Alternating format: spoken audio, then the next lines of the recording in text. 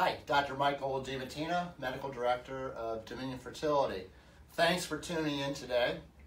So I first want to thank the many thousands of patients who have come to Dominion Fertility. I opened Dominion Fertility in 1987. It's our 31st year, I'm proud to say. And we've produced thousands and thousands of babies over that time frame. But I want to thank the patients who came here and trusted us to take care of them and their reproductive care, provide the reproductive care. And it's been truly an honor and a pleasure for me and my staff too, an incredible staff, the doctors, the nurses, the embryologists, the front desk, the billing. These people, they make me look good and our practice look good, and I can't thank them enough for their dedication. It's the most caring group of people. They love their job, and it's great. So what I thought I'd talk about today, there's so many things I like to talk about, but I thought, you know, we see a lot of patients here have difficult cases of infertility where they failed treatments elsewhere and then came here and we got them babies. And, you know, yeah, a lot of that's skill, no question about it, and, you know, there's an element of luck too with some of these, because it's biology, it's not calculus, as I always say. So I'm going to talk, and there's so many difficult cases. I just randomly selected a few of the more recent cases that I think are really incredible. So I titled it Difficult Infertility Cases Successfully Treated at Dominion Fertility. So let's go with the first case, and this may be you. So this was a lady who was 43 years of age, and she had what's called poor ovarian reserve. For those of you who don't know what that means, it means her egg quantity, not her quality, but quantity was very low. So she didn't have very many eggs. And in fact, this lady was 43 years of age, but still had regular periods. But she went to another clinic, IVF clinic, and they told her in 2016, your FSH is too high, meaning, you know, you're nearing menopause, and you need an egg donor to get a baby. And she didn't want to hear that. She says, you know, I still have regular periods, so I'd like to try with my own eggs first. I don't disagree. I think that's a great option. It's funny. It's not funny. It's interesting that a lot of patients are told this, and a lot of these patients can be successful with their own eggs if you just give them a try. And this is proof of it, too. So I said, okay, let's do it. And indeed, her anti-Müllerian hormone, AMH, was equally low, suggesting she had very few eggs. You know, but nothing was ever gained by saying no. So we said, let's try it. So we tried her in 2017 last year. We used a protocol we have found extremely effective for people who have low ovarian reserve, called the Stop Lupron protocol. And I told her, this may not work, may not get any eggs at all, or we might get a couple. And so she produced only 2 follicles. So only 2 follicles. Now, many IVF centers, in the United States anyways, cancel patients because they only have 1 or 2 follicles, or they'll convert them to IUI, artificial insemination, telling them that, hey, you know, you don't have enough follicles, let's just do that and that would be better. And often I find that's just crazy. Makes no sense half the time, particularly in a lady like this. She only has 1 or 2 follicles, you go after and you get the egg. And I'm going to show you what happens here. So next slide, please.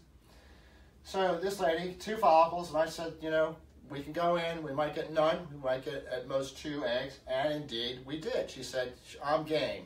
Good. So we had 2 eggs. Interestingly, both of them fertilized, grew to blastocyst embryos. These are very strong embryos. And then we're one of the leaders in the United States on doing pre-implantation genetic screening, PGS. Virtually all our stimulated patients do that now. There's a lot of upside to that, higher pregnancy rates, lower miscarriage rates, and with 99% certainty, you know the baby is normal before you put the embryo in. And so one of the 2 embryos were normal. We put it into her, 1 blast, and she has a viable pregnancy. We expect her to be delivering fairly soon. So this is a lady who was told to use an egg donor who wanted to have her own biological baby. Pretty good stuff, yeah? What do we learn? Well, I think this is it right here. Don't give up. I mean, I've heard this story hundreds and hundreds of times. You need an egg donor. You know, nothing we can do for you. And boom, we have a baby. It's not about the egg quantity or the embryo quantity. That helps, the more the merrier. You can be in a much better situation if you have a lot of eggs, but it's about the egg or the embryo quality that counts. Well, how do you know about that? And you can find that out to a large extent by doing what's called PGS, pre-implantation genetic screening. because it tests all the chromosomes, and if they're normal, then it tremendously increases the likelihood of implantation and a delivery. And I'll show you here. So this is our data, Dominion Fertility's data from 2016, and you can see here, across age groups, the blue bars, 48% of 35 to 37-year-old people delivered, and this is transferring a single embryo. Dominion Fertility only transfers one embryo. And we get these kind of pregnancy rates, 38 to 40, 60%, 41 to 42, one embryo is transferred, 46, and look at this, over 42, if the embryo is genetically normal, proved by the use of PGS, 60%. If we don't do PGS, the live delivery rate drops tremendously. This is just proof. And this is not just my data. You can see this in other centers that do a lot of PGS. PGS is one of these techniques that's been a major breakthrough in reproductive medicine. It's totally safe. And at Dominion Fertility, we have a very good laboratory we use that has given our patients preferred prices where it only costs $150 per embryo to test.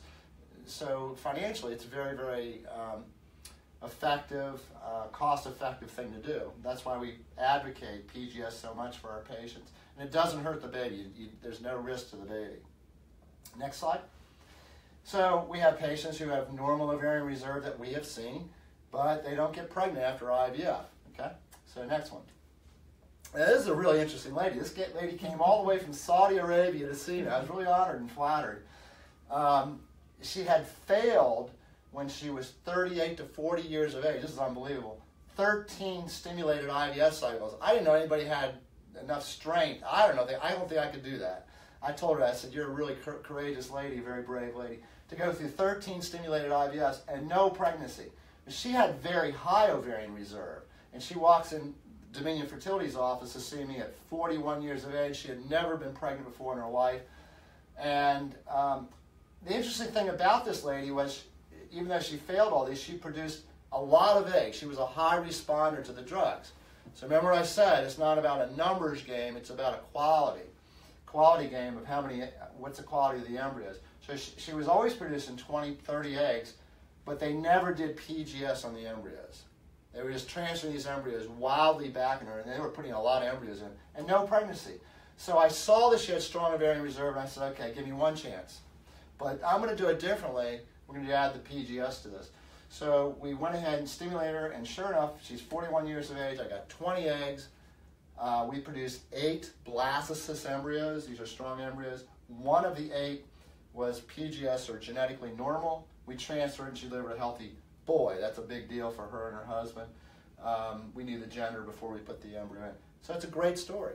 So again, this illustrates this case is not about the number of eggs, it's the quality of the embryo. Yeah? So poor ovarian reserve. What about somebody who has very low